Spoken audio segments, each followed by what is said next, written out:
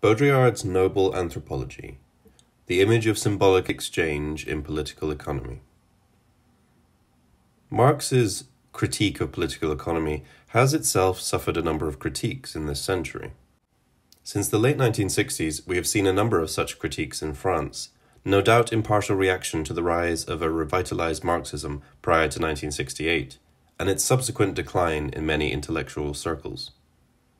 As a subject of analysis, discussions of political economy almost inevitably touch upon questions of an anthropological nature. This at times in their concern for a universal man, but at other times simply in their effort to contrast the interplay of economy and polity in a perspective of cross-cultural breadth and historical depth. Baudrillard's Le Miroir de la Production seeks to follow the latter route in its two-pronged criticism of dialectical materialism and political economy. Marx makes a radical critique of political economy, we are told, but he makes it still in the form of political economy. The anticipated response is thus no surprise. We must move to a radically different level, beyond its critique, to the definitive resolution of political economy. The argument thus develops substantially beyond Marxism and political economy to a discussion of what Baudrillard entitles symbolic exchange, a concept seemingly owing much to the social exchange emphasis of French sociology from Mauss to Levi-Strauss. But, as wielded by Baudrillard, the concept reveals itself as something in fact less systematic, less sociological, and considerably more radical in its opposition with the subsequently developed view of modern society. This is, as I will argue below, no doubt the concept's rhetorical function, but it is a function that achieves its goal of saving primitive society from the categories of modern political economy and Marxism only at the rather dubious expense of an idealized primitivism and a denigrated modernity. It is the profundity of this sociological break, to parody Althusser's earlier vaunted epistemological break, that gives Baudrillard's criticism of contemporary political economy its force. But examination of the two major movements in Baudrillard's critique, the criticism of the categories of political economy and the assertion of the sociological distinctiveness of primitiveness, might suggest here, as elsewhere, one need be cautious with analytically acclaimed ruptures profondes. Productivity and value, disarticulating the metaphor. Productivity, Baudrillard asserts, is a concept that underlies Marxist discourse in the most varied of spheres. It thus provides a guiding metaphor for tel quel's notion of textual productivity, or for Freudian Marxism, eros productif, or even for the work of the unconscious in Deleuze's work. Just as the liberation of productive forces in Marxian analysis is equated with the liberation of man, these parallel discourses in turn see a liberation in the unfettering of their respective spheres of production. It is the name of an unalienated hyperproductivity, of a productive hyperspace, that one will abolish the capitalist law of value. Capital develops productive forces, but it restricts them too. One must liberate them. The exchange of signifieds has always occulted the work of the signifier. Liberate the signifier. In such a direction does the theme of productivity lead, and Baudrillard quite rightfully faults this extension of a poorly understood metaphor to other fields of interpretation. But the unanalyzed productive paradigm further extends itself into other aspects of Marx's work. Something of it was extended into the analysis of classical political economy's notion of value, and it is to this cornerstone of Marxist economics that Baudrillard turns his particular attention. Classical political economy's notion of value, according to Marx, was incapable of distinguishing two distinct moments in the movement of goods, exchange value and use value. Arising in the era of a booming capitalist market, political economy limited the notion of value to the exchange value of an item. Marx, on the contrary, sought to present the exchange value function as the relation of goods to their market of exchange. This but one moment in their larger history, involving in addition their production and consumption. The exchange value of an item was also implicitly conceived of as somehow secondary to, more abstract than, the concrete acts of production and consumption, use value. It was only the growth of a capitalist market, Marx would argue, where qualitatively different goods became commodities comparable according to a common quantitative abstraction of exchange value, that the latter came to be viewed as the seeming essence of value. Marx was, in anthropological terms, concerned with the social conditions behind the emergence of a cultural category of understanding, but Baudrillard focuses on the presupposition underlying the argument on use value. Use value, the anterior, the concrete value, the human finality of the commodity in its direct rapport with its utility for a subject. Marx has performed a sleight of hand on a concept every bit as abstract as that of exchange value. Everywhere exchange value appears as if to be no more than abstraction, the abstract distortion of concrete production, concrete consumption, concrete signification. But it is the exchange value which brings use value into appearance as the latter's anthropological horizon. It is exchange value of labor power which brings use value into appearance, the originality and the concrete finality of the act of labor as its generic alibi. It is the logic of signifiers which produces the evidence of the reality of the signified and referent. Use value can no more emerge as interior to the exchange value of goods than can the reality of signification appear without the operation of the signifier. The analogy is telling. Both use value and exchange value, Baudrillard argues, are effects of a code, derived equally from the political economy of capitalism. Both values in turn are absent from primitive symbolic exchange, an exchange of origins radically opposed to the exchange of capitalist economy. Baudrillard's argument is convincingly elegant. Marx stops short of his goal of a true critique of and beyond political economy. Marx confined within a limited intellectual configuration. Marx is misdirected in his emphasis on use value as those semioticians who emphasize the finality of an objective referentiality to the detriment of the signifiers that bring that referentiality into human understanding. But something in this much-probed can of worms still seems problematic. On closer look, one realizes that Baudrillard has played upon an ambiguity in Marx's analysis of the role of use value as a logical priority to exchange value. Marx was in fact concerned in his analysis with two interdependent social processes, two which Marx himself perhaps failed to sufficiently emphasize as non-identical. On the one hand, he traces the emergence of an ideological form, exchange value as concept, within a nascent capitalist society. But on the other hand, he is concerned with the background to these cultural categories, the historical processes which, in their objective development, created the social conditions favorable for a system of production for exchange value. While the two processes are quite dependent, their contingency is not identical. Marx's position was that exchange in primitive society was highly restricted, limited only to that surplus which remained after the productive and consumption needs of a population were met. In this view, primitive production was not primarily oriented towards the fetching of a value in an exchange. Production was for, at least more so than modern economy, the concrete use to which an item could be put. Only with increasing production and increasing circulation of goods did there emerge a single generalized system of exchange and quantitative exchange value, against which items could be compared and evaluated, and towards which production would increasingly orient itself. Thus, on the one hand, changes in social and economic conditions. On the other, changes in the categories that would, following the fact, describe those conditions, and, granted, play a vital role in their future change. Neither of these processes is independent of the other, but they cannot be confused, despite the fact that each seems to be described in one's talking of the coming to prominence of exchange value in capitalist society. Yet Baudrillard himself seems to fall victim to this ambiguity, faulting Marx for his denigration of exchange value, yet speaking only to the adequacy of the contra-concept of use value as a supposed, in Marx's view, concrete anteriority. But one sees that this concrete is itself an abuse of sense. It appears to oppose itself with the abstract at the interior of the fork.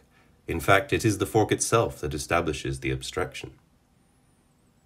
Just as exchange value is, as concept, linked with an abstract sphere of quantification and evaluation, so too is use value, again viewed as concept, of an abstract nature, posing as it does, the comparability of all human practice in terms of production and work. we are led to believe that both concepts are the abstract effects of a code founded in modern political economy. Granting that both the concept of use and exchange value are abstractions, Baudrillard nevertheless seems to have neglected half of Marx's concern. Marx is not only interested in an abstract structural code which adequately describes the structural categories of capitalism. He sought in addition to explain the social and economic processes that allowed for the emergence of such a code, and in this process, as Marx describes it, there was indeed a historical anteriority, a sociological development of greater, or rather earlier prominence. That was the real-world production of items for their use. Unfortunately, Baudrillard leaves the problem of social transformation of economic processes in the margins of his own analysis, thus failing to criticize Marx where he could have best, in the Anthropology of Primitive Exchange. Anthropology is now aware, from ethnographic studies, that exchange is not something that occurs only after all immediate needs have been met by primitive producers, as Mauss argued long ago, but perhaps himself with insufficient functional consideration. Exchange is crucial to the primitive social fabric, although this varies in extent and importance from society to society. Also in contrast with Marx's anthropology, primitive societies have been found to have, in some instances, a system of circulation in which goods are exchanged according to fixed relative values, exchange values. But it is rare that exchange operate according to and for the purpose of a single quantitative value. Nor do activities of an economic nature appear as independent of religious, kin, and other social considerations. In a sense, then, Marx was more correct than Baudrillard is aware. The predominance of production for a single-term exchange value has come into real prominence only with the development of a modern market, with its system of large-scale production and exchange, pricing in terms of a quantity of money, and its growing incorporation of need satisfaction into a more purely economic realm. It is this process that Marx in part sought to explain in historical terms, and Baudrillard has ignored in favor of a more purely structural analysis. As will be argued below, a similar emphasis of categories to the detriment of larger, on-the-ground developments imposes severe limitations on the point that emerges as Baudrillard's foil to the evaluation of political economy, symbolic exchange. Symbolic exchange. Quote, symbolic circulation is primordial. That which acquires a functional use is removed from this sphere. Eventually the removal is nil, and everything is consumed symbolically. There remains nothing, because survival is not a principle. We have made it a principle. For primitives, to eat, to drink, to live, are all firstly acts which are exchanged. If they cannot be exchanged, they don't take place. Every man has a right to create his own savage for his own purposes. Perhaps every man does, but to demonstrate that such a constructed savage corresponds to Australian Aborigines, African tribesmen, or Brazilian Indians is another matter altogether. End quote. Clifford Geertz, The Cerebral Savage, on the work of Claude Lévi-Strauss, 1973. Among critical thinkers, those in an intellectual tradition seeking a social image, an alternative beyond existing social configurations, the image of primitives has exercised a sometimes hypnotic fascination. But what is distant in time and social space is subject to interpretive confusion, subject to both visionary hope and fantasy. This situation does not elude anthropologists either, as Geertz has indicated. Know what he thinks a savage is, and you have the key to his work. You know what he thinks he himself is, and, knowing what he thinks he himself is, you know in general what sort of thing he is going to say about whatever tribe he happens to be studying. All ethnography is part philosophy, and a good deal of the rest is confession. Baudrillard achieves his definitive resolution of political economy through the operator of symbolic exchange, thought to be the dominant mode of all operation in primitive society. One recalls Rousseau in this looking back on a primitive society juxtaposed in confrontation with modern, a difference of primitives as an element of rupture and subversion. The force of declaration of this confrontation alerts one to its severity, and thus one is not surprised to learn that primitive man does not know necessity, that law which takes effect only with the objectification of nature. This objectification takes its definitive form with the political economy of capitalism. It is, moreover, no more than the philosophical expression of scarcity, which we know emanates from the market economy. Or, in a similar vein, scarcity is not a given dimension of economy, but is produced and reproduced by economic exchange, opposed to primitive exchange, which knows absolutely nothing of the law of nature. All concepts drawn from economic analysis are thus inappropriate for the understanding of primitive society. No, these are not producers. No, there are no means of production, nor objective labor, controlled or uncontrolled. No, these are not needs and their satisfaction which orient them. In a sense here, Baudrillard is arguing toward a very worthwhile point. Primitive economy is always linked to kinship, ritual, the larger environment.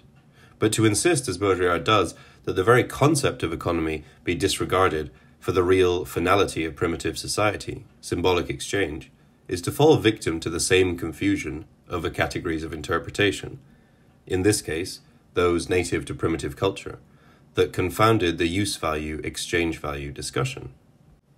One can recognize the embeddedness of economy in various spheres of primitive society, and recognize further native non-distinction of a strictly economic sphere, yet still employ such terms as economy and production in the observer-based analysis of primitive society.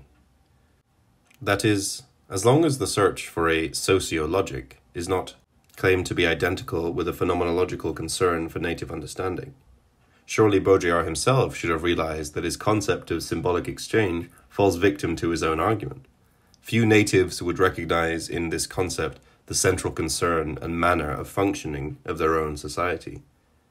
Yet, as an analytical tool, such a concept might be useful in an observer-based discourse of explanation. Thus, when Baudrillard denies any concern among primitives for survival, scarcity, production, objective labor, necessity, or the unconscious, he is at best confused and sometimes quite wrong. The starving Tikopia of Polynesia, who increasingly restricted the breadth of their social exchange outside minimal kin units in the face of an island-wide famine of epidemic proportions, might have been surprised to learn of the central principle of their, like all primitive, society. Survival is not a principle. We have made it a principle. For primitives, to eat, to drink, to live are all firstly acts which are exchanged. If they cannot be exchanged, they don't take place. This rather cavalier generalization, unsupported by any reference of Baudrillard's to ethnographic literature, would, to say the least, leave most anthropologists perplexed, if not dumbfounded. But it follows, we will see, from Baudrillard's earlier arguments concerning the inapplicability of any economic or politic economic categories to primitive society due to their supposed origin in capitalist economy. What is at issue here, according to Baudrillard, is in fact something considerably larger. It is the attempt to invest the capitalist, pre-capitalist dichotomy with all the force of a veritable sociological rupture. It is the notion of symbolic exchange that is used to operate this opposition. In primitive exchange, gift, the status of circulating goods is close to that of language. They are neither produced nor consumed as values. Their function is the incessant articulation of exchange. A Levi-Straussian symphony is thus taken one step further from the simple analysis of the form of exchange, only giving secondary, if any, consideration to its specific role, to an explicit relegation of the role or structural function of primitive exchange to a position of non-importance. These are not values that circulate. Primitive exchange cannot be assimilated to any larger purpose of survival, or alliance, status, power, or political integration. Nor is there any question of investisme, personal intrigue, and économie libidinale. Primitive symbolic exchange cannot operate as a whole, even a use value, for this would relegate the key term of Baudrillard's symbolic opposition to a status akin to that of political economy. Primitive exchange is, and must remain, non-recuperable to any system of value in any sense other than exchange itself. Their function is the incessant articulation of exchange. This rather blinded view of symbolism and exchange in primitive society reaches its climax in Baudrillard's reinterpretation of the master-slave relation of such importance to Hegel and Marx. Evidently, both thinkers failed to extend their analysis beyond, again, the metaphorical terms of political economy. There exists between the two a relation of reciprocity, in the sense of an obligation, a structure of exchange and obligation where the specification of the terms of the exchange as autonomous subjects, where that partition of the contract, economic or psychological, which we know is not yet given. We need not be bothered by such instances as the extinction of Kwakiutl slaves in the status competition of high-status potlatchers, for Baudrillard reassures us. It is only at the level of commerce in slaves, that is to say, when slavery is taken by a commercial market, that the master disposes of the slave to the point of being able to alienate him like a commodity.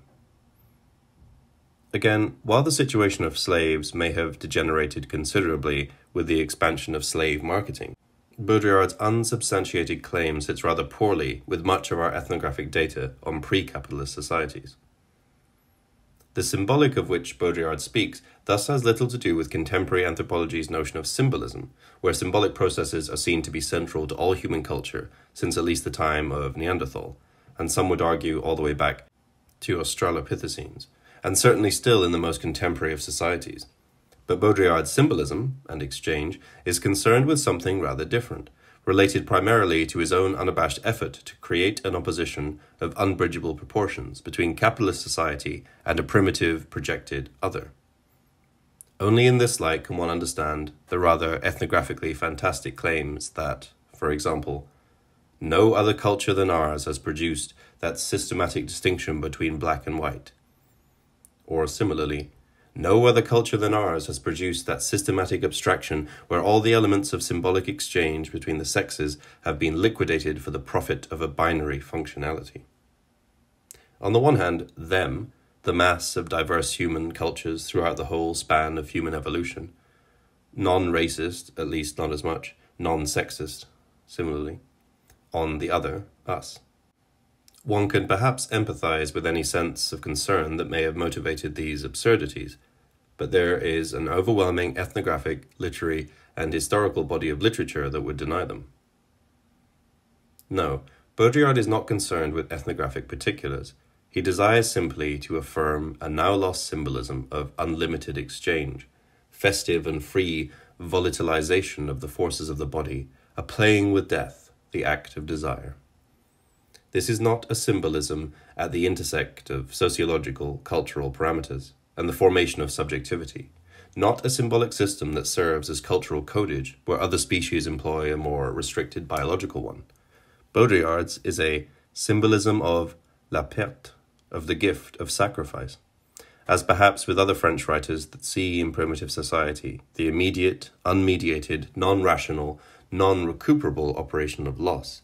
Baudrillard seeks in Symbolic exchange a use value of phantasm, an imaginary other that achieves both its form and expressive force in the radicalness of its difference with a depressing modernity. This comes into clear view when we turn from the image of primitivity to that of modern capitalism. With monopoly capitalism, the same mutation takes place as in the sphere of the sign. The final reference of products, their use value, in effect disappears. Needs lose all autonomy. They are coded. Consumption no longer has its own value of pleasure. It is placed under the constraint of an absolute finality, that of production. This, by contrast, is no longer assigned any finality other than itself. The earlier discussed analysis of use value and exchange value now comes into clearer focus. That use value is always and everywhere as tied to a system of political economy as is the notion of exchange value, is not simply an error of Marxist analysis, it is a rhetorical necessity. If not so viewed, Marxist analysis risks bridging the unbearable opposition between primitive and modern, subverting the we-other binarism that the concept of symbolic exchange affirms.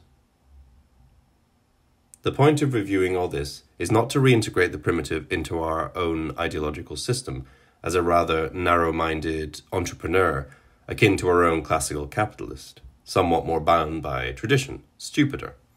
This response would do an injustice to the complexity of societies and personalities that we find in our overgeneralized category of primitive society. It would also rather oversimplify our own image of modern man and woman, yes, even including those most classic of capitalists.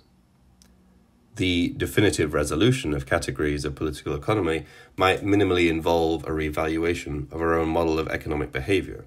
We might be surprised to find that, on a subjective and social level, the motivations of most economic agents in modern society are considerably more diffuse and complicated than the single-term maximization we attribute them. If the price of salvaging our view of the primitive is thus a denigrated modernity coupled with an idealized savage, the price is too high. As Geertz said above, every man has the right to create his own savage, and perhaps every man does.